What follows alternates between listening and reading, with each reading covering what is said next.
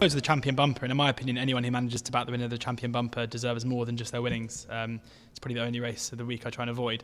I know, Harry, you had a couple of options of horses you could have sent. Options? Nah. No? Option? I just couldn't do it to a young horse, you know. Yeah, well, that's what I was going to ask you about. I mean, I really from a trainer's point of view? You know, I got one, Animois.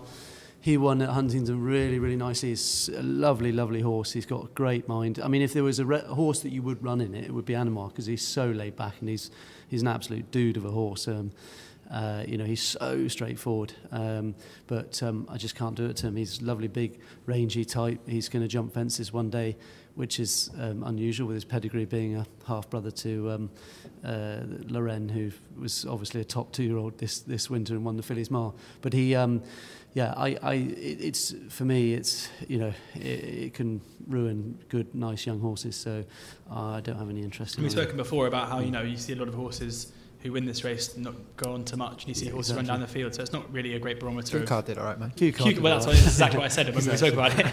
You stole my line. Mike, anything catching your eye here? No, not really. You're on my page with the avoidance. I like the look of Jamie Snowden's horse, the Arakan. I can't remember what it's called. I thought that was so impressive at Warwick. Wow. And the Nick Gifford horse did well as well. And then Nick's horse is he's very good, isn't he? He won the listed race, didn't he? And AC Milan with Honeyballs, that's another one. AC Milan, 10 to 1 that is. Actually, could be a good race, couldn't it? We're going to go through them all. And just before we move on to the naps, Andy, you put up Rhinestone. Yeah, obviously my time figures lead me down the right path in this race, because bumpers are intrinsically slowly run events, and who can quicken at the end. So I tend to concentrate on the ones who have done good numbers. So I think I've got a reasonable idea of where we stand here. I actually backed Claiming Taking Forgan in this race last year, because he'd done a big number at Doncaster and he finished 4th, was it? So I wasn't a million miles away.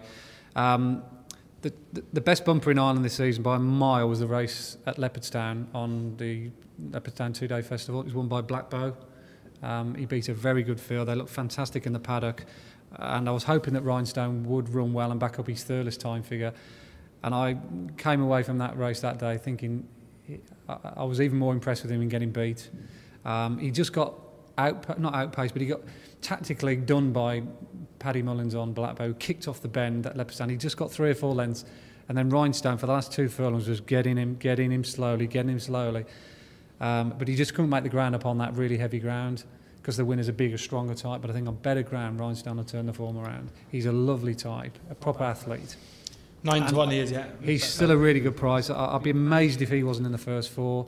Of the English, I wouldn't be as keen on the Gifford horse as I would be several others, just because he hasn't done a number yet.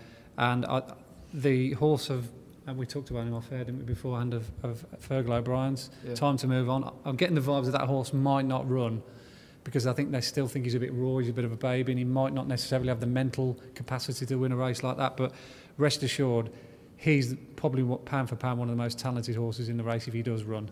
But even if he doesn't, follow him, because I think he'll be a serious tour going down the line. 16 to 1 still available there for Time to Move On in the champion bumper.